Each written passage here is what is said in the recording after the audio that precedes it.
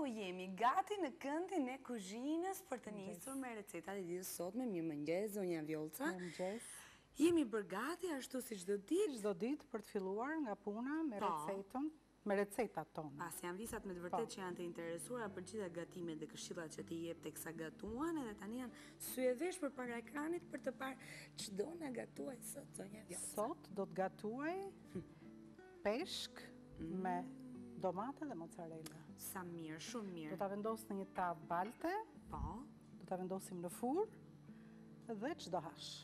Si çdo ditë, unë çfarë nuk ha dhe gjithçka që konsumoj këtu që zonja Vjolca gatuan janë shumë të shijshme dhe këta absolutisht e them me bindje të plot. Mirë, për çfarë do na duan? Besoj nuk do na duan shumë përbërës për peshkun. Për të përgatitur këtë recetë na nevojitet 400 gram fileto peshku, zgjedhja e juaja, por unë sot do të përdor merlucin.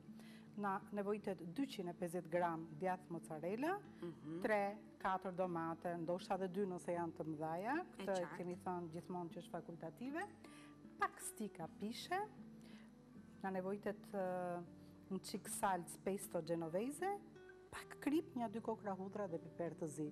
Shumë e thjeshtë dhe një gatim special që kur ta provoni, do të mbeteni shumë të kënaqur. E sigurt kjo. Siç kemi thënë, peshkun duhet ta përdorim sa më shpesh, sepse na mban larg sëmundjeve kardiovaskulare. Peshku është i pasur me omega 3, është i shëndetshëm, është mirë të konsumohet nga gratë shtatzan, po dhe nga nënat që kanë fëmijë në gjë. Mirë, zonja Vjolca. Ky fileto që unë shoh këtu, se më ndodh shpesh ky monologu me veten sa herë që shkoj për të bler peshk. Më duket kështu i hodh, i mirë, i freskët, absolutisht, domethënë. Çdo fileto ashtu është. Ka dhe raste kur është si me dhjam peshku. Po shumë mirë, edhe nëse është me dhjam. Sa më shumë dhjam të ketë peshku, aq më shumë omega 3. Është i pasur, po. Madje omega 3 di që sardelet qëndrojnë në klasifikim të dytat për nga pasuria me omega 3, që është një substancë, është një yndyre ngopur që trupi ton i bën shumë mirë. Na ul kolesterolin e keq, LDL-n, dhe na ngren, na çon në nivelin e dur kolesterolin e mirë, HDL-n. Do të thënë, po tani unë po bëm pak kurioze, më fal, edhe skeptike njëkohësisht se sa që ne kemi thënë dhjam, do të thënë vjen e shumtuar, vjen i dhjam i miqe që nuk duhet ta konsumojmë, që na bën dëm, që duhet kemi kujdes. Ndërkohë që ndodh ka e kundërta me peshkun, po më thuat. Do të thënë ke mishi kuq, ke mishrat. Yndyrrat na e rrisin kolesterolin. Ndërsa yndyra e peshkut, që është ajo omega 3 që themi ne, na i rregullon kolesterolin. Qëndron ndryshimi si dita me natën, me gratë shtatzëna dhe me nënat që kanë fëmijë në gjë. Pse, çfarë roli luan? Fëmijët do të kenë një shikim shumë të mirë. Mrekulli. Po, mrekulli. Kështu që dhe kam thënë dhe përsëris të gjithë dietologët në recetat e tyre japin që ne të konsumojmë sa më shumë peshk. Po, është vërtet. Nëse ne konsumojmë sikur minimalisht 2 herë në javë peshk, 50% jemi larg doktorit për problemet e zemrës. Kardiovaskulare, po. Ka popull që peshkun e konsumojnë të gjallë. Po, aziatikët. Edhe ne konsumojmë të gjallë. Ti vazhdo konsumoj, po do të kesh shumë kujdes tek peshku kur konsumohet i gjallë, për arsye se ka një parazit që quhet antikiasen duket. Nëse jam e sigurt që na sill probleme pastaj. Shiko, zonja Vjolca, e di. Mirë peshku është që të konsumohet në avull. Mirë, dakor. Dhe nëse doni ta konsumoni të tillë, drejtoni ke Kenvudi, se atje ka një pajisje për të përgatitur ushqimet me avull, si peshkun, si zarzavatet, si të gjitha ato që ka dëshironi ju t'i përgatisni me avull. Dhe në fakt gatimi me avull është me i këshillueshme. Bën një xhiro tek Kenvudi, adresën ja u tregon Ori. Ku ta bëjnë xhiron? Po pra se mirë. Se unë duhet të xhiroj çik këtu tani. Po mirë, me që zonja Vjolca ju a këshillojnë visat të dashur dhe unë po ju a rikujtoj adresat, po përfitoj nga rasti, me që se që ka një pajisje që me të vërtet u dash ka patur në shtëpi sepse gatimi me avull është më i shëndetshmi dhe na jep mundësinë që të gjithçka që ne gatuam të marrim 100% vlerat e perimeve, zarzavateve, e mishet e gjithçka që gatuam, kështu që Kenvut e gjeni me siguri të plot dhe shumë lehtë pranë parkut të autobusave tek qendra Kondor dhe gjithashtu tek Shallvaret aty pranë Urës mund ta gjeni dyqanin tjetër të Kenvut i cili ju garanton për emrin dhe markën dhe për më tepër që Kenvut ashtu siç ju kam thënë nuk janë thjesht pajisje komode cilësore të cilat ne mund t'i kemi në shtëpi, por gjithashtu janë dhe luksoze, prandaj edhe mund t'i kemi në bare, në restorante, sepse me të vërtet na e bën jetën më të lehtë. E thënë kjo e qepa se pastaj të duket sikur po bëj reklam. Jo, është ajo reklama që bën ti për ditë. Që Kenvudi për këdhel të gjitha femrat. Është e vërtet, prandaj dhe unë sot kam marrë selinon dhe mollë dhe do bëj lëngun tim të mëngjesit, sepse dje ti më thej që selinon duhet ta konsumoj patjetër. Më ndihmon çik se kam duar të pis më pak piper, po.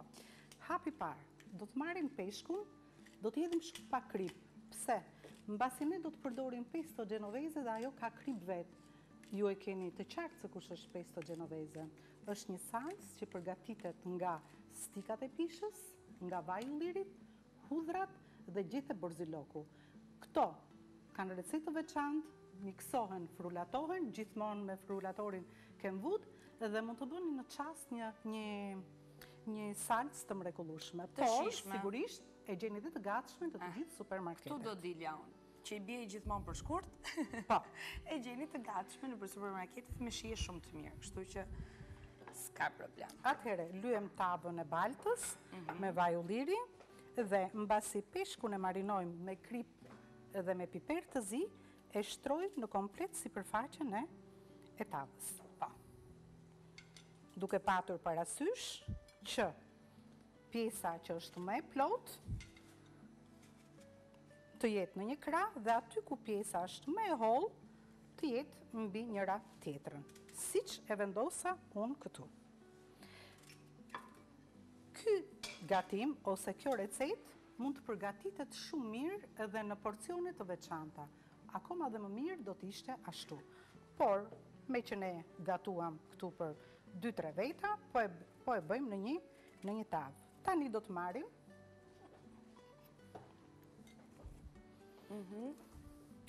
domatet. Dhe gjithçka, receta do të gëtohet e gjitha te tava, se? E gjitha ke tava. Vetëm pesto genovesin do t'ja hedhim 5 minuta para se ta nxjerrim nga fura. Kam vënë ca shumë pak hudhra të njoma. Nuk do t'i presim fare, kështu do t'i hedhim në sasi të vogël, jo shumë.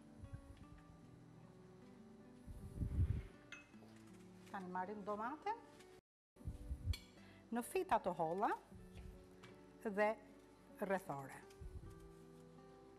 Ndërkohë që pret mocarele, në fakt unë do doja që regjia ta ndihmonte me recetën grafike, pasi dua t'i shoh të gjithë përbërësit, zonja Vjoca dhe një herë të renditur, fundja dhe kalorit në fund, pikërisht të peshkut me mocarela, me domate, dhe kemi tavë peshku me domate dhe mocarela, për të cilën na duhen 400 gram fileto merluci, 250 gram mocarela, 1 lugë gjelle pesto genovese, 3 lugë gjelle vaj ulliri, 30 gram stika pishe, 3 kokra domate mesatare, krip dhe piper i zi.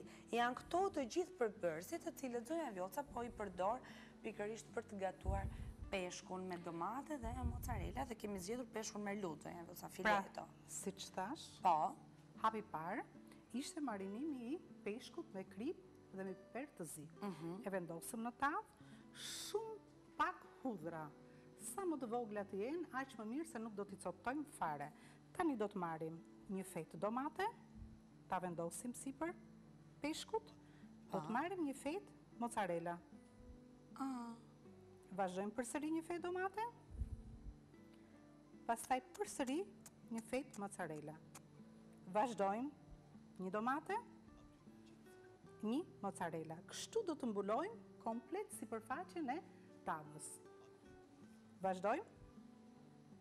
Domate, mocarela. Edhe e bukur në pamje. Sa doja të thoja, zonja Vjoca.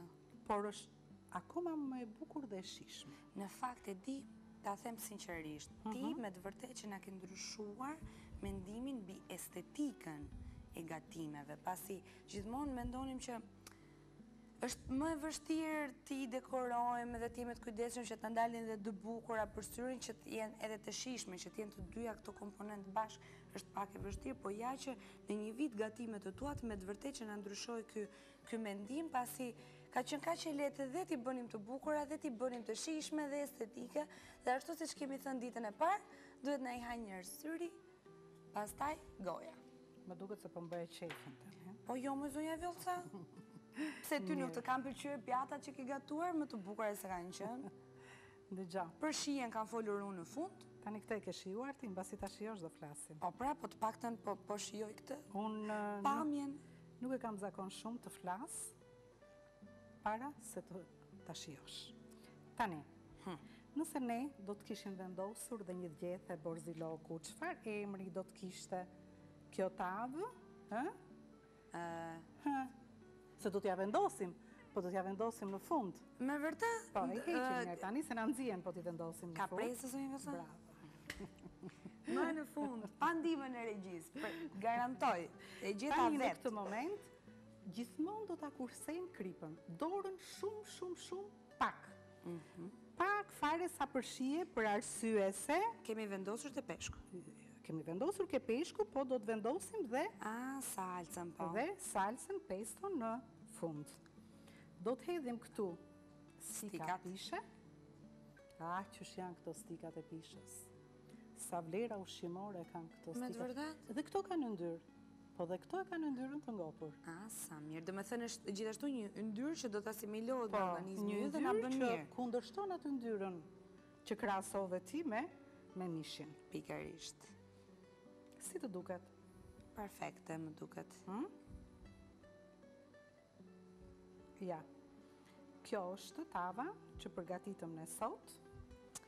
Kaq lehtë, kaq shpejt dhe kaq bukur. Shiko, qëllimi ynë ky është që ne të përgatisim gatime sa më të thjeshta, sa më të shijshme, me një kosto jo shumë të lartë dhe pa shumë rëmuj dhe shumë thjesht.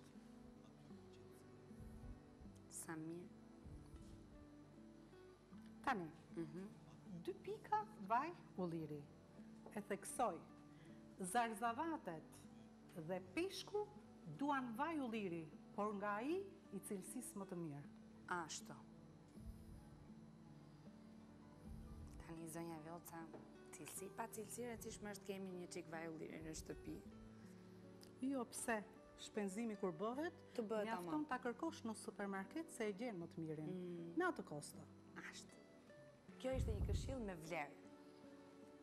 E vendosim në furrë, në temperaturën, furrën e kemi në temperaturë 200 gradë, po me të vendosur tavën do ta ulim 180 gradë.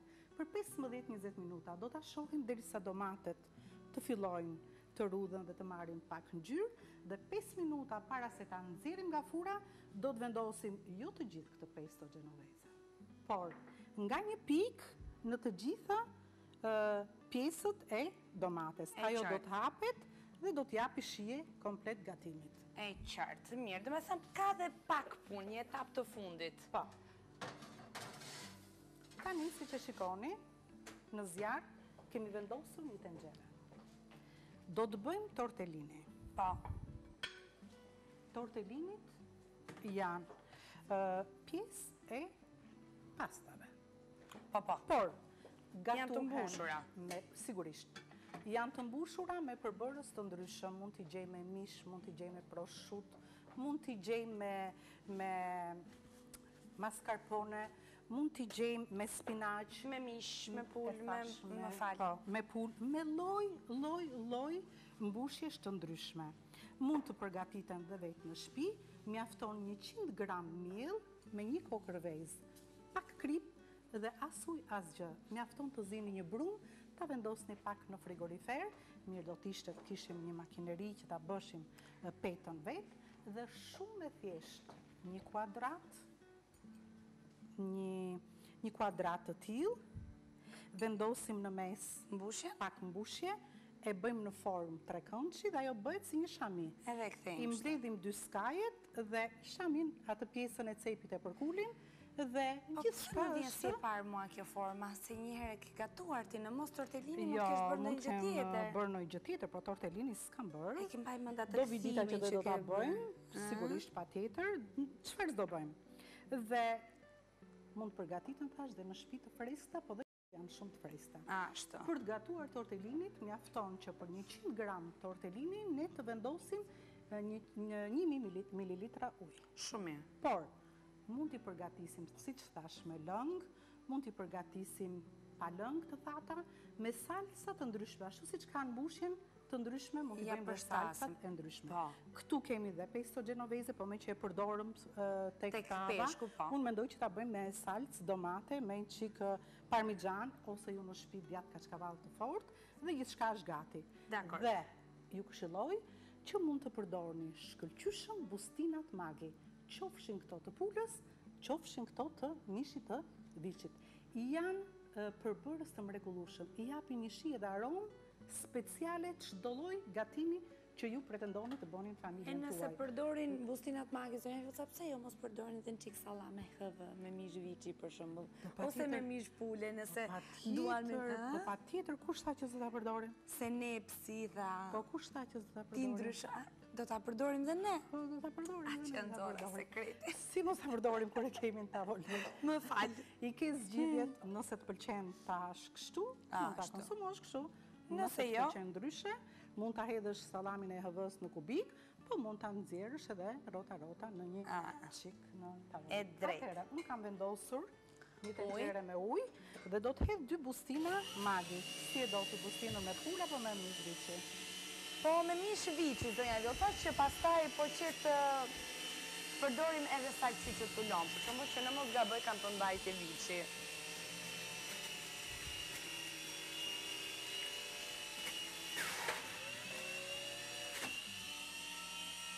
Vendos pak edhe selinonë. Do t'i lejmë që të zjejnë për 10 minuta.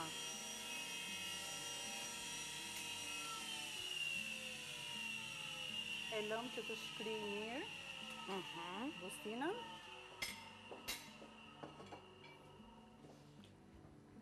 I hedhim tortellinit, nuk i mbulojmë. 10 minuta dhe gjithashtu shkruhet dhe në paketimin e tortellinit se sa është koha që në duhet. Në çdo paket, në çdo konfeksion që ne do të përdorim pasta apo çfarë do lloj gjëje që do të përdorim, flas për zjerje, është shkruar minutazhi. Domethënë është serioziteti i kompanisë që e tregton dhe prodhon këtë. Edhe mirë bën pasi pastaj do rrinim gjithkohon duke provuar, a janë bërë, as janë bërë. Ndërkohë, vendosim një tigan.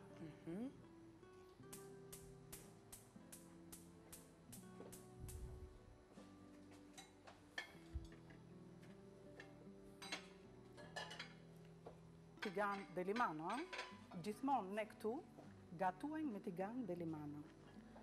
Një tigan i cilësisë lartë që mjafton vetëm me letër dhe një shpëlarje të lehtë pa përdorur as tel, as gjëra që mund t'i gryej dhe pastërtia është në nivelin e. Për më tepër që na ndihmon të kemi një pjekje uniform, një skuqje, një çfarë të duash, një zjerje. Brelon ti. Po. Sa mi që më kujtove zonja Vjoca, po hutohem mund tani duke ndjekur gatimin tënd, pasi s'dua që të më shpëtoj asnjë etapë. Lëngun e bëra me moll jeshile dhe me selino. Se mi një herë dëgjoj këshillën tënde. Ashtu.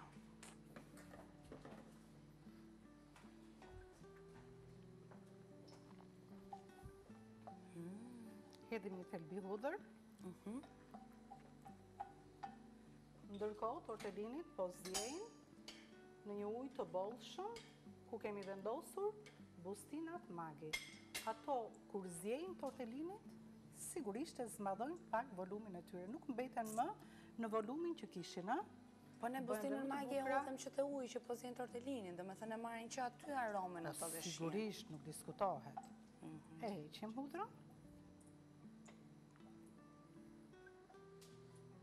Dhe me një herë do të hedhim salcën.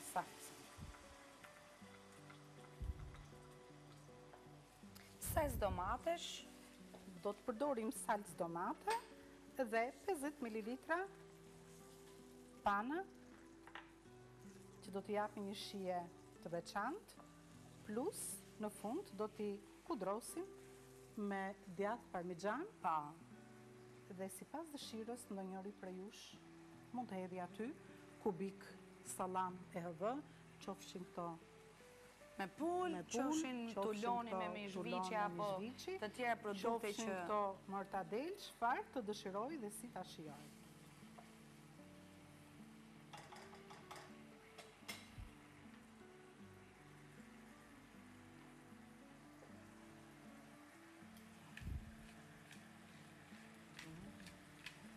Më kënaqi ky lëngu. Trazojmë tortellini. Sa të bukura që janë bërë.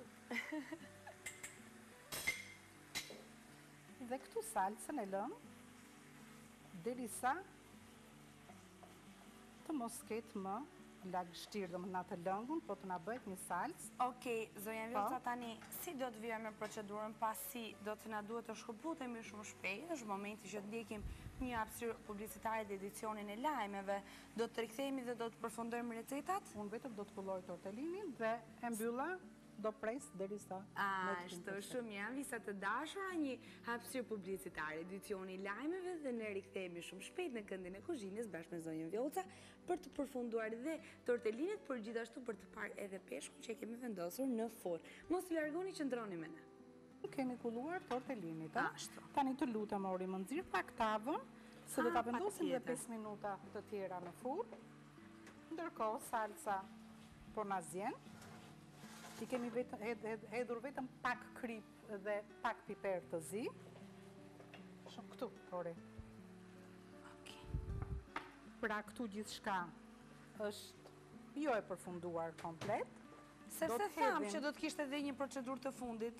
Po, do të hedhim shumë pak pesto, ule temperaturën. Në çdo domate, nga një çik fare. Është njësoj si kur do të vendosnim dhe gjethen e borzilokut. Dhe kjo do t'i japi një shije pak sa të veçantë tavët gatimit. Mrekulli.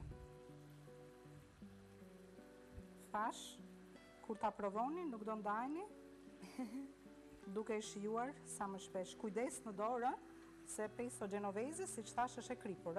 Po, ka shije të fortë. Po ja vendos me shumë kujdes. Mund ta vendosim prapë në furrë. Dhe sa do ta lëmë afër si zonja Vjollca tani? Edhe 5 minuta dhe ne do ta nxjerrim. Do të jetë mjaftueshme. Po. Vëre në zgar. Hedhim këtu pak pana, si që shikoni dhe ngjyra e salcës, tani na bëhet pak më e çelët. Ashtu. Do të hedhim tortellinit.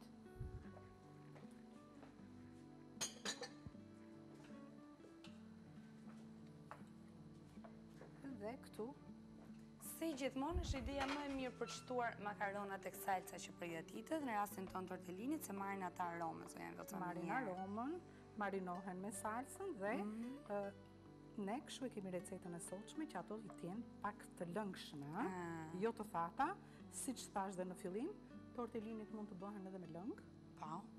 Të konsumohen praportësisht si një supë. Mirë, në varësi të dëshirës edhe të produkteve që ne do të përdorim për realizimin e salcës. Të njëjtën gjë mund të kishin bërë me salcën genovese, po, me shumë salca të ndryshme që do t'i jepshin një shije të veçantë gatimit tonë. Do t'i lëmë për pak, zonja Vjollca, sa të marinohen ato me njëra tjetër? Për 1 minutë, 2 minuta dhe ne do ta servirim. Mirë, atëre i kalon mirë çik procedurën se si patjetër, do të ishte shumë mirë në fakt për tortellinit. Siç thash, tortellinit mund përgatiten vetë në shtëpi, po mund të blihen dhe të gatshme.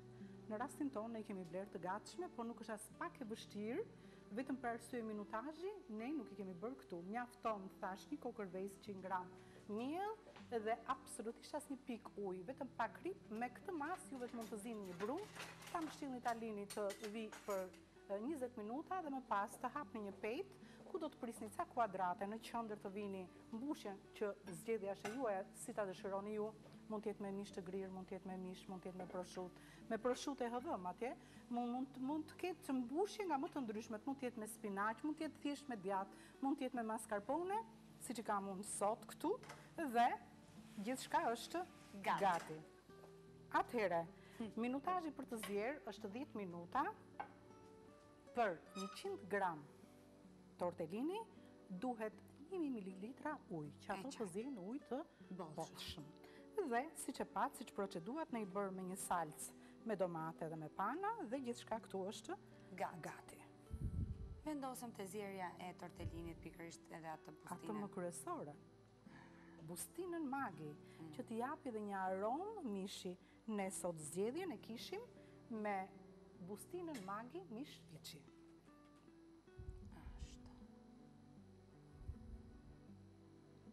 Ndërkohë që gjithmonë teksa I gatuajmë tortellini, duke marrë në konsiderat dhe zgjedhjen e parë që kemi bërë kur I kemi blerë ose kur I kemi gatuar vetë, në bazë të mbushjes që kemi vendosur brenda, përshtasim në shije edhe pjesën e salcës që do të shoqëroj. Patjetër.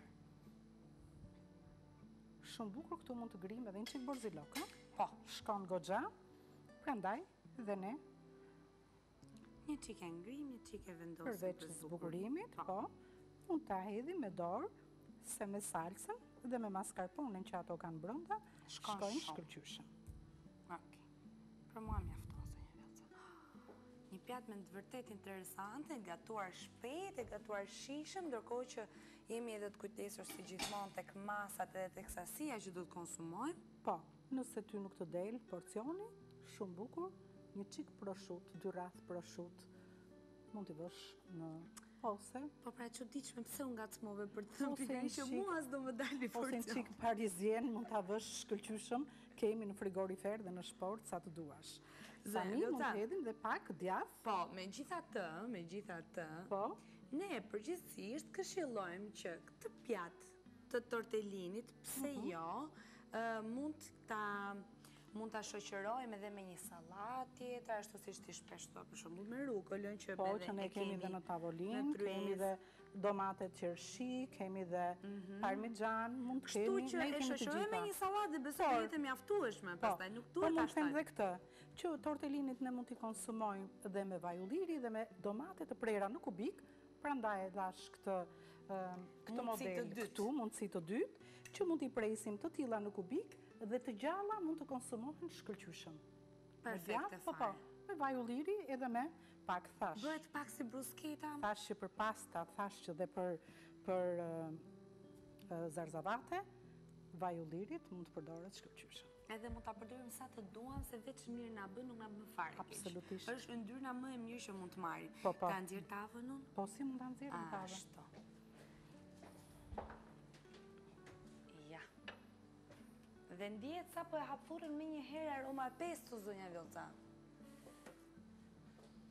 Siç e thash, pesto është borziloku, ëh? Po.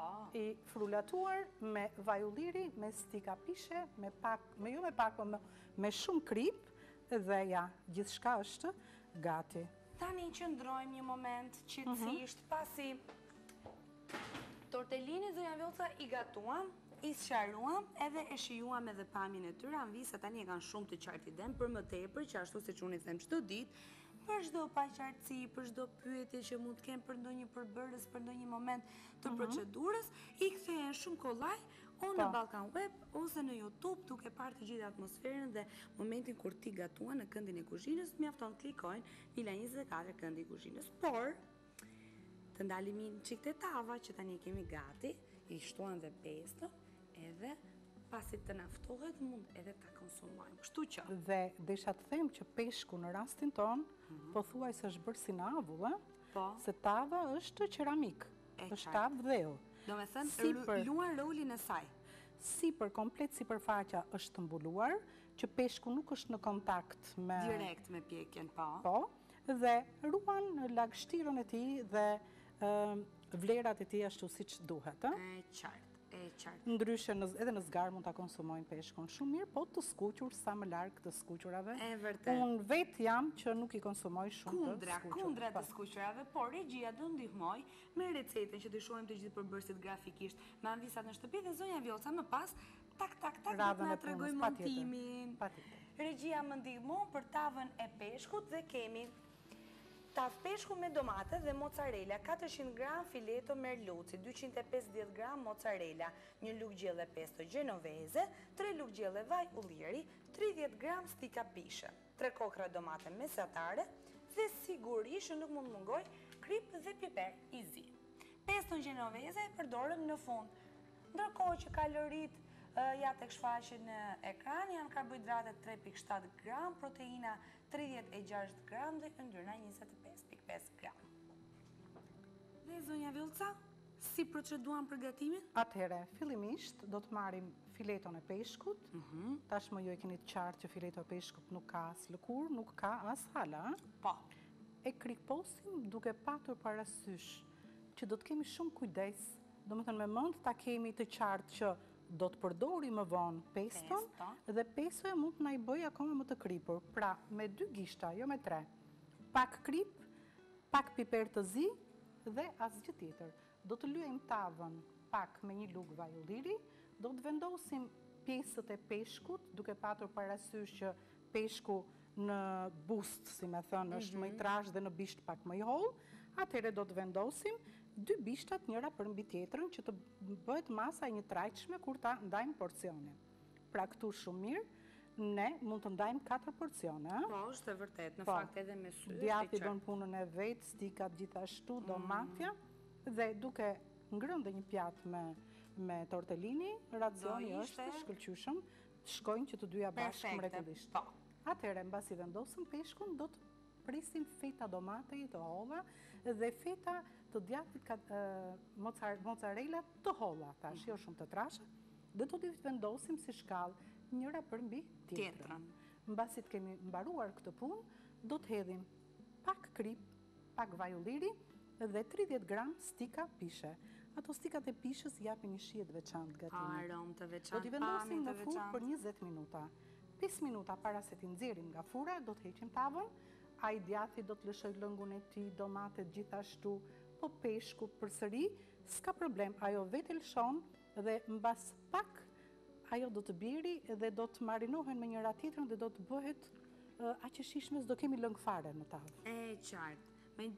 Megjithatë zonja 5 minuta pash, para se ta nxjerrim nga furra, do të hedhim peston, do ta fusim edhe 5 minuta të tjera në furrë dhe gjithçka është gati. Zonja Vjoca, po pse nuk e vëmë që në fillim peston?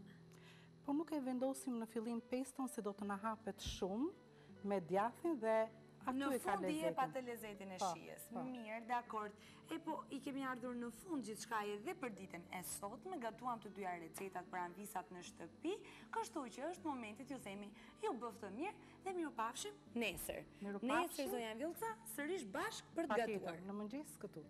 Në mëngjes këtu është takimi i përditshëm që kemi në Vilën 24 dhe me zonjën Vjoca për të gatuar recetat e çdo dite që ajo propozon.